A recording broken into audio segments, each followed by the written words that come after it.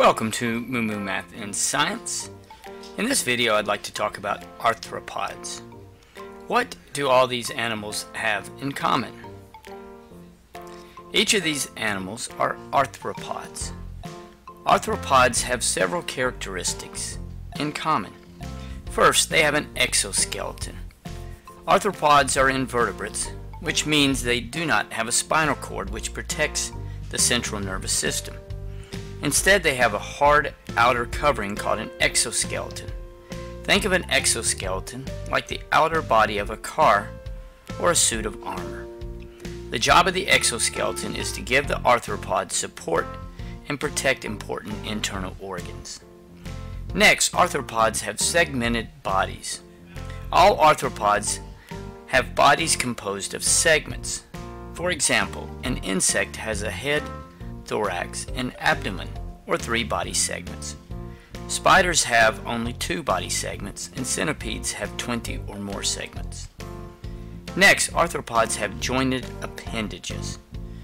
Arthropods are famous for their appendages. Examples include the legs of spiders and the antenna of wasps. What makes arthropods unique is that the appendages have many joints.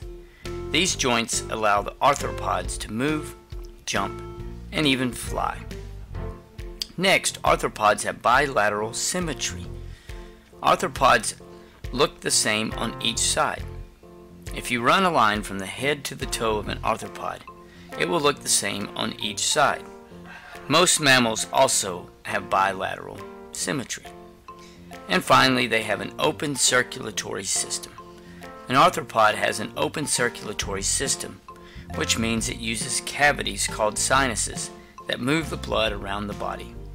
A closed system of circulation uses veins and capillaries in order to move blood throughout the body.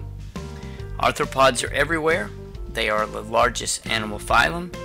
There are over 1 million species of arthropods, and there is a huge variety. I hope this helps with the characteristics of arthropods. Thanks for watching, and Moo Moo Math uploads a new math and science video every day. Please subscribe and share.